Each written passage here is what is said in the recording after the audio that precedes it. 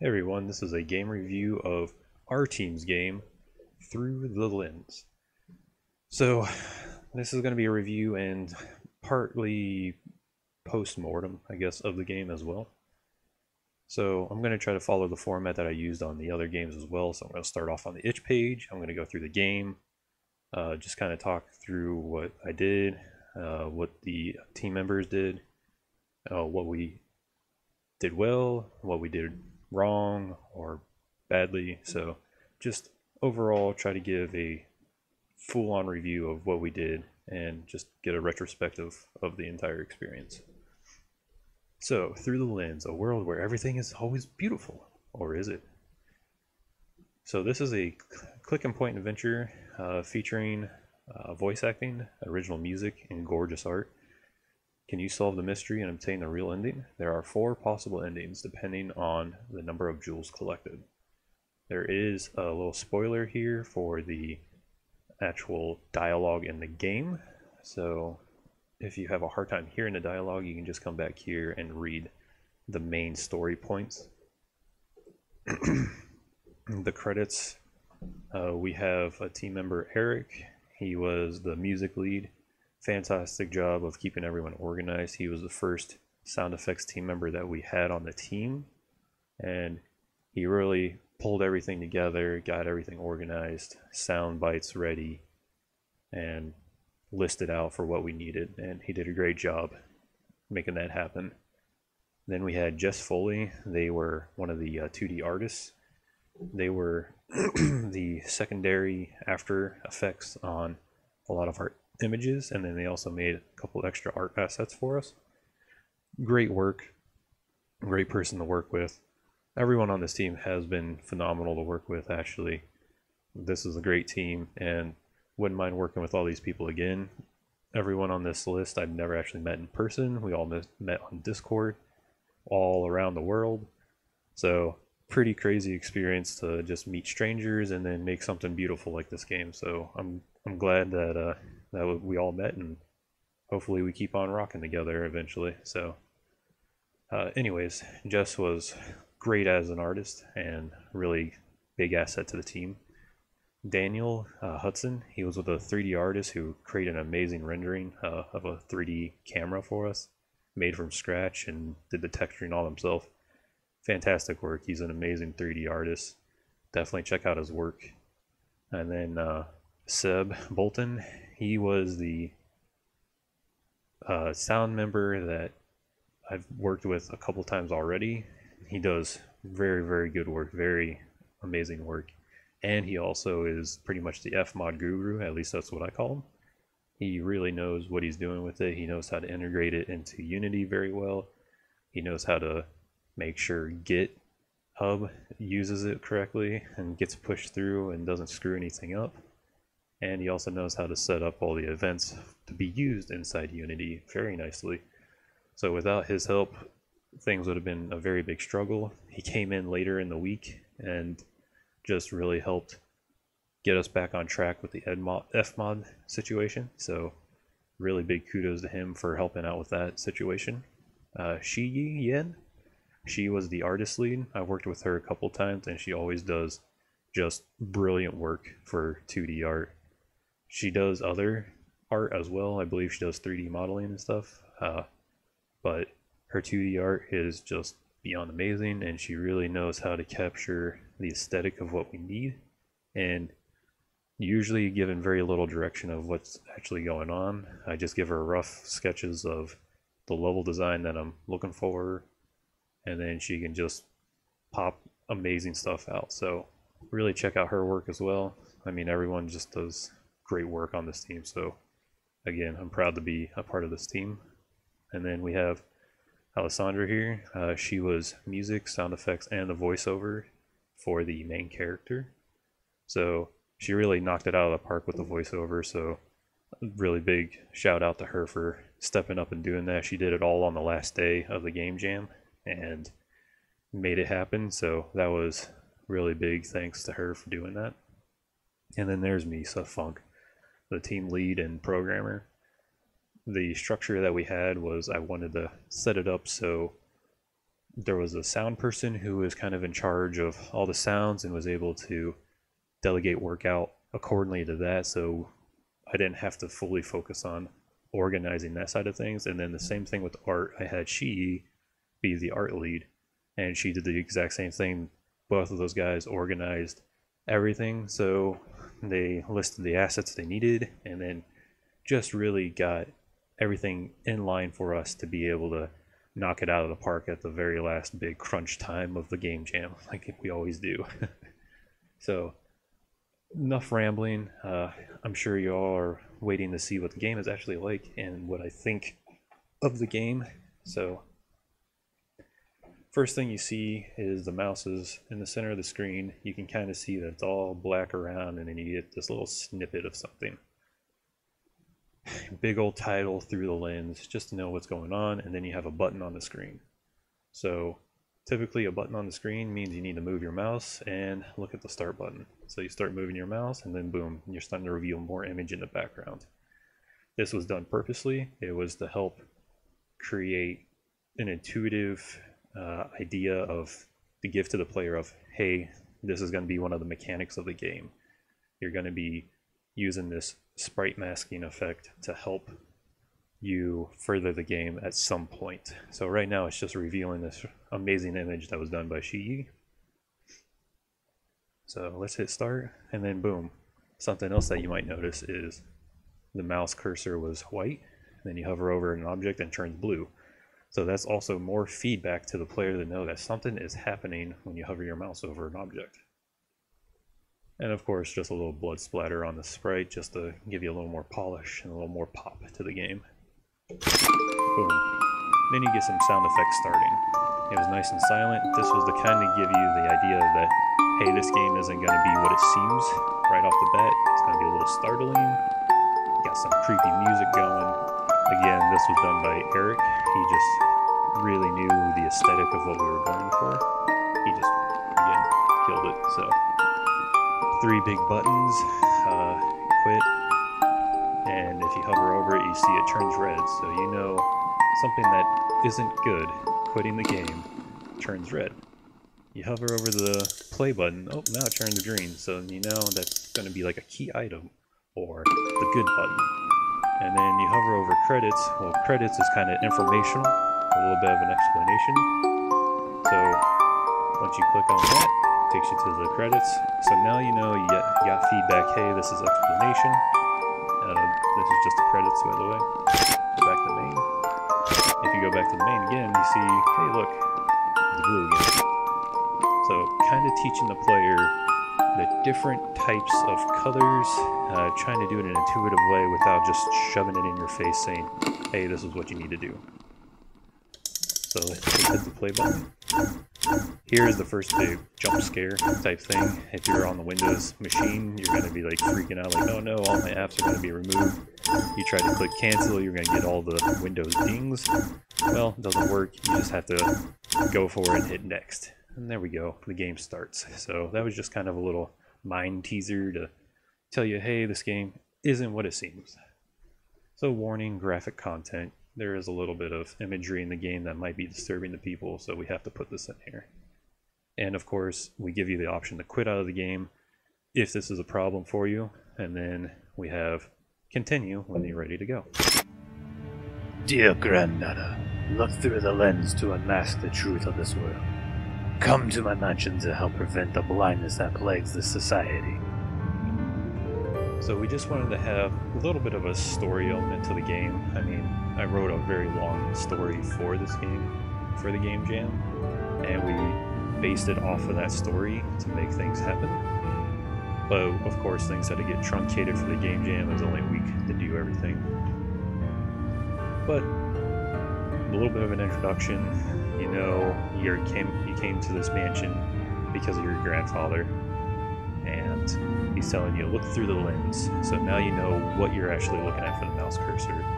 And again, when you move your mouse around, you see in different colors. Oh, now you got your first graphic imagery, so that's something that you want to pay attention to. So you can do things in certain orders to make sure you hear all the dialogue lines. So like if you look up at the sky always looks beautiful. But this camera... So you can do things like that, like blue, nothing major happens, it's just an explanation. So she's just making a remark, oh, the sky always looks beautiful, until I actually look through the camera, and then, oh my god, everything is gross, spooky. If we click on the... The gate is locked. I wonder if there's a key around here. So we wanted to be able to point the player in the right direction. We're kind of spoon-fed the players on this first screen, just to kind of help along that, hey, if you click on this, nothing's going to happen, but there is a way to make something happen. So you might look over here, grab the key. I hope I'm just seeing things. And I hope you are just seeing things. Hopefully it's not a real dead dog.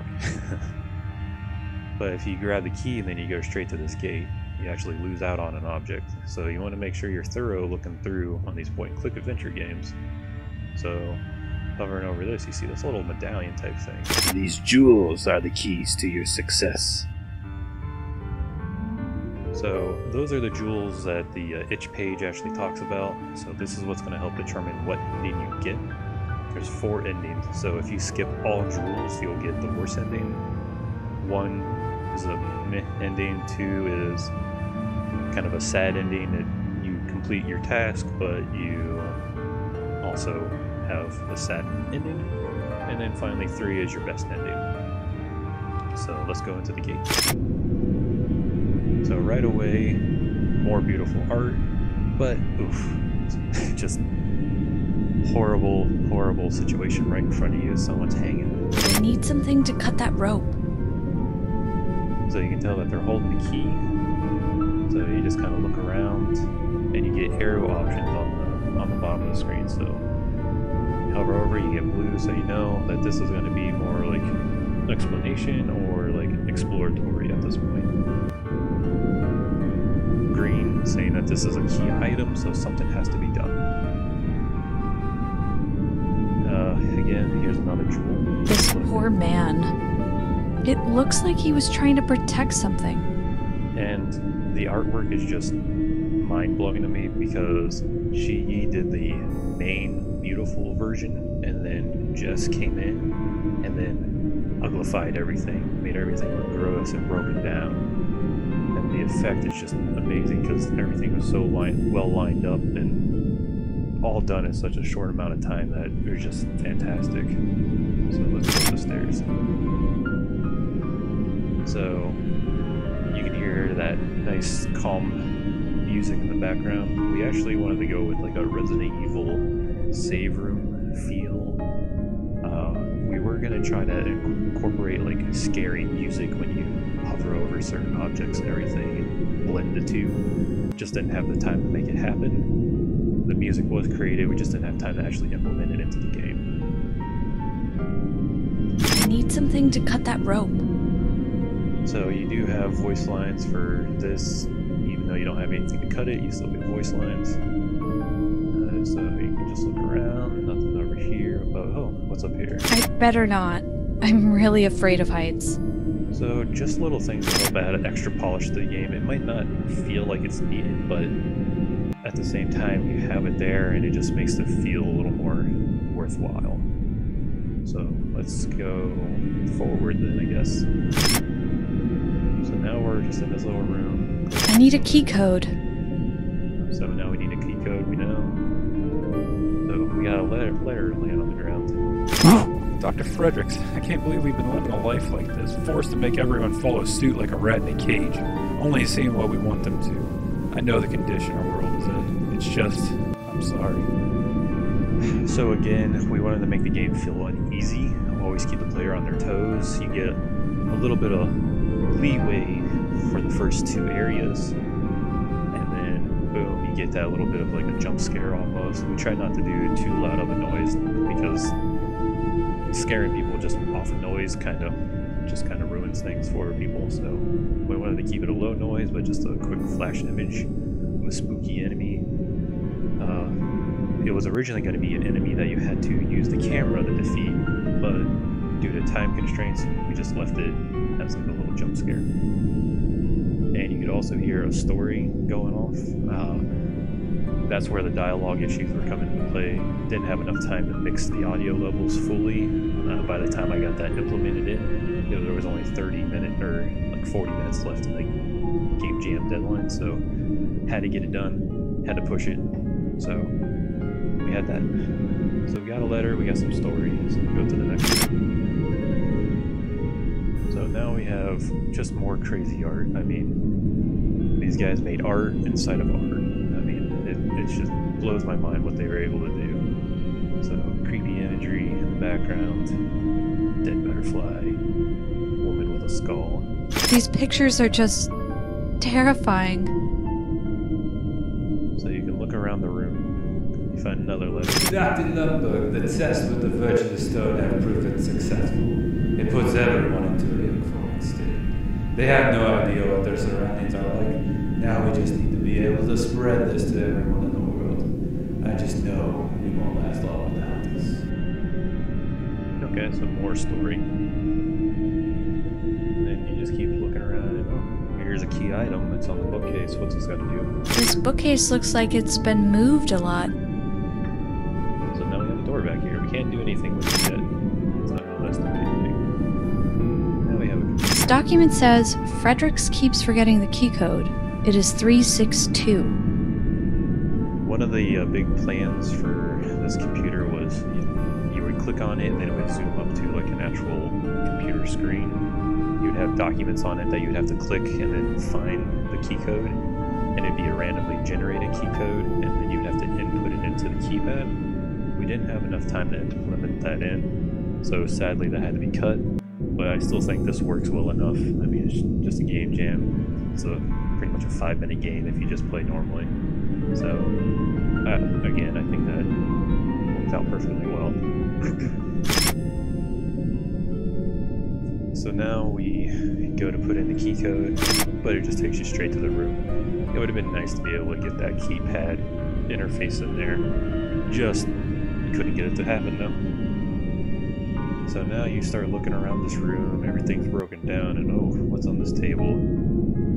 Creepy guy. But look, looks like a knife, right? This knife looks useful. So now we have a knife. That was another thing that we would have wanted to add to the game, didn't do, was add like an inventory slot or something to show you what you have available to you to use.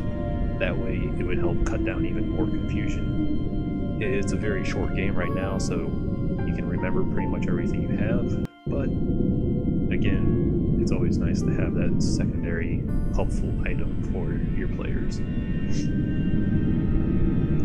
What is this thing?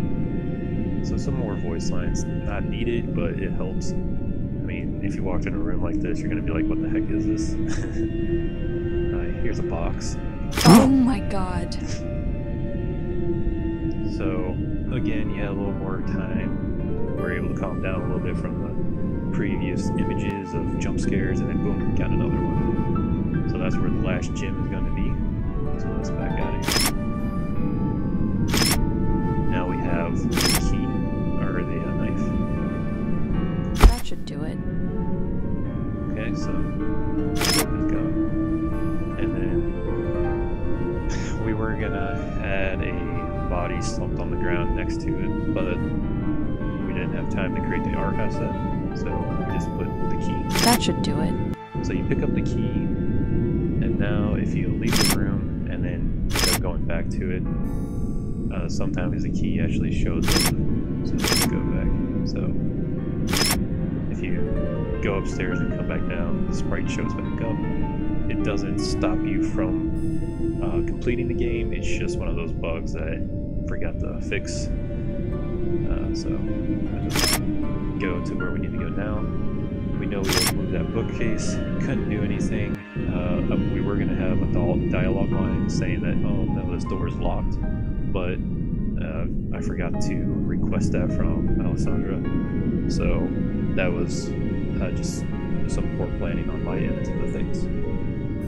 So now we have the key and we can click on the door. And now we are in the final room. So I'm gonna save the endings for you guys to try out on your own.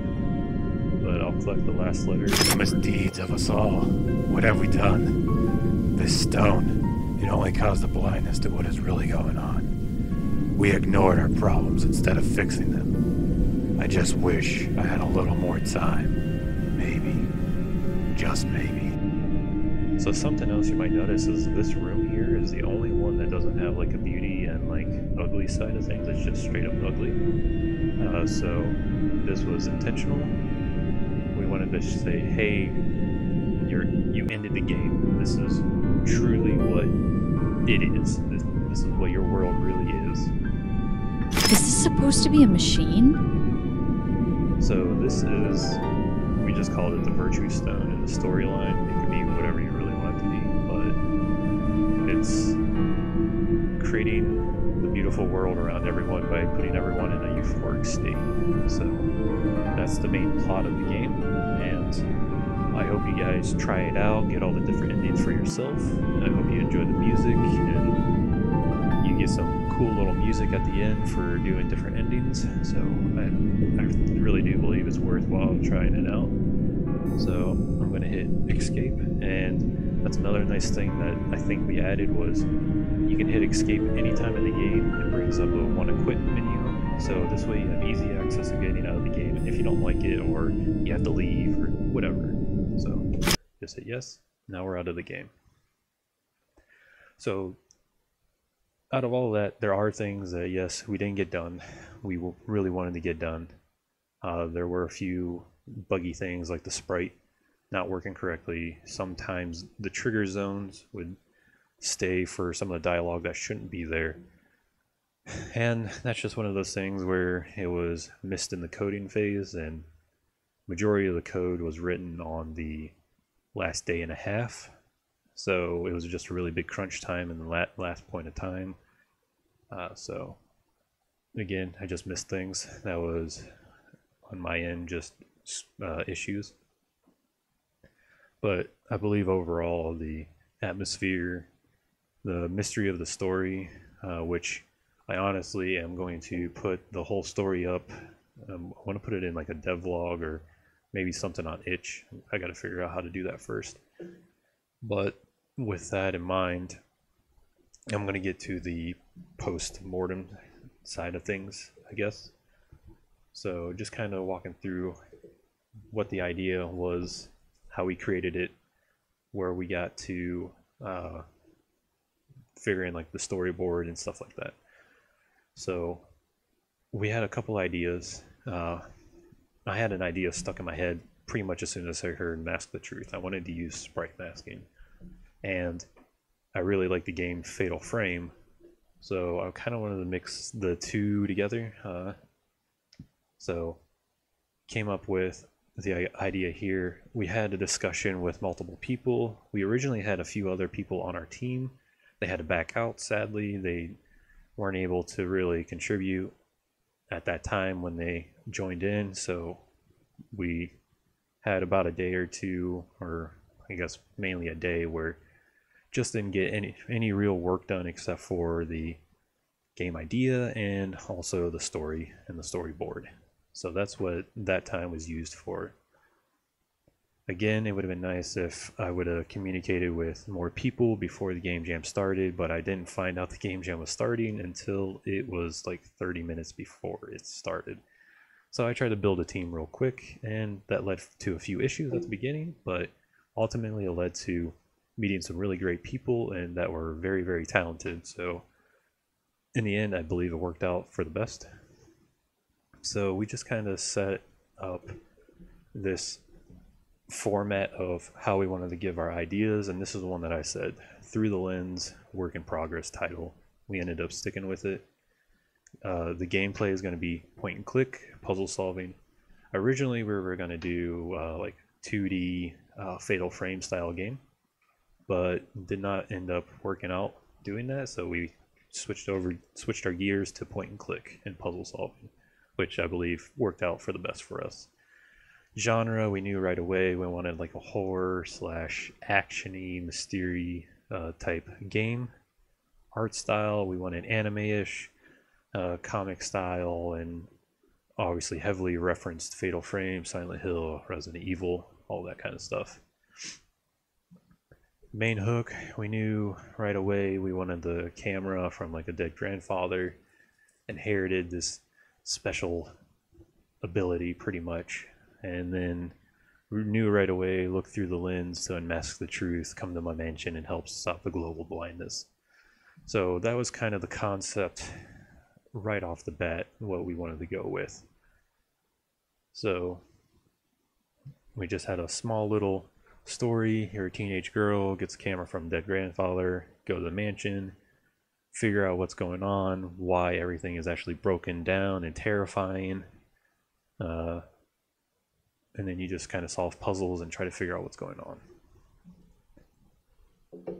So that's how we created the game idea. That's just the credits of everyone again. And then here's the storyboarding. So our art team had a decent idea of like what kind of aesthetic they wanted to go with, but they wanted a direction of what the world was going to look like. And instead of relying on someone to come up with this idea and base puzzles around it, I created a storyboard with the puzzle elements already into the story. That way they could just work and incorporate everything in as they were creating their art assets. So here you can see just a rough sketch of the front of the mansion, dog animation. It's going to end up being dead with the key. This was supposed to be the intro scene. You could tell that it ended up slightly different. We had the camera with the letter. So no hands or nothing, but still worked out in our favor.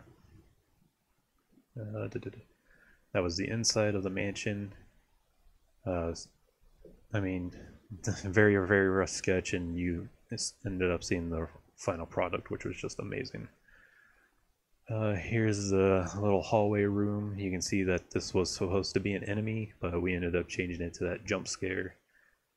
Door on the left has no access ever. It was going to be a keypad that you had to use the code on. And this door is already unlocked, so that's the little side room. This was going to be the computer screen. This was supposed to be the perspective.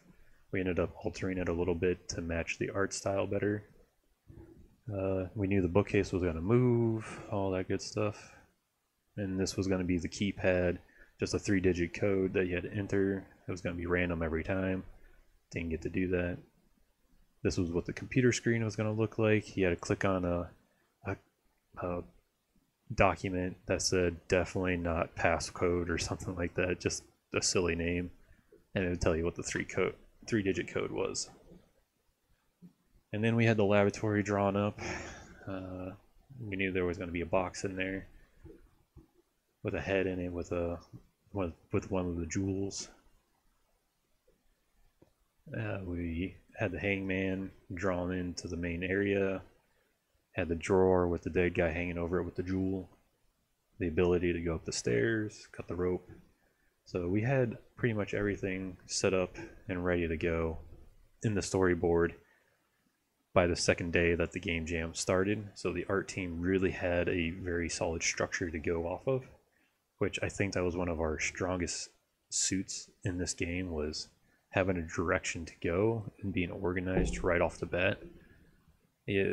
Technically not right off the bat, since we lost the first day and a half, but once we had a team together that actually was going to stay and stick together, we really had a direction and really knew how to get going. So then there's the whole story, which there was quite a bit, quite long, so I'm going to try to post that in itch somehow. And then I also wrote multiple endings, and then requested voice lines pretty much last day and said, please can you someone make this and we can try to put it in. And again, I just tried to say what the line is and say how it should have been done. That way they had an idea of how to actually react when they're doing their voicing instead of just being monotone the entire time, which I believe they nailed this completely. Some of them I didn't give them a direction, and they still knew what they needed to do. So with this all being said and done, what could have been done better? Honestly, just finding the team beforehand would have really helped give us that little bit of extra time to get the polish in. At first, it felt like we overscoped, which was the case. We did overscope, but we knew how to rein that back in, so I believe that was one of the things that we did right. We brought it back down to a realistic level and was able to complete it. I would say one of the best aspects of this game jam was just this team in general. Everyone that I worked with this time was just phenomenal. Everyone was. And they're very, very talented. So these are the kind of people that you want to work with. And I'm just going to say that if you have someone, some kind of commission work or whatever, I'm sure these guys would be willing to help you out. So definitely check them out. Check out their SoundClouds, their art stations, all of that. Definitely do that. And at the end of the day, I'd say this has been one of my favorite projects overall. I believe the final product just came out very well polished, felt very intuitive. I'm also just a huge fan of point and click adventure games anyway, so that just was like right up my alley for what this game needed to be. I really wanted to add more of the story elements to it, but sadly we had to cut some of that.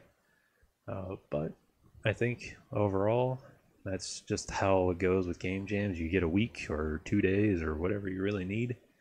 And for me, I work full time, so over half of my day was spent working, and I have a family, so then I have a couple hours of that, and then try to stay up till God knows when to try to put some hours into the game and actually get something done. So that was a full week's worth of that, and I just did a game jam right before that, so I was already burning candle at both ends.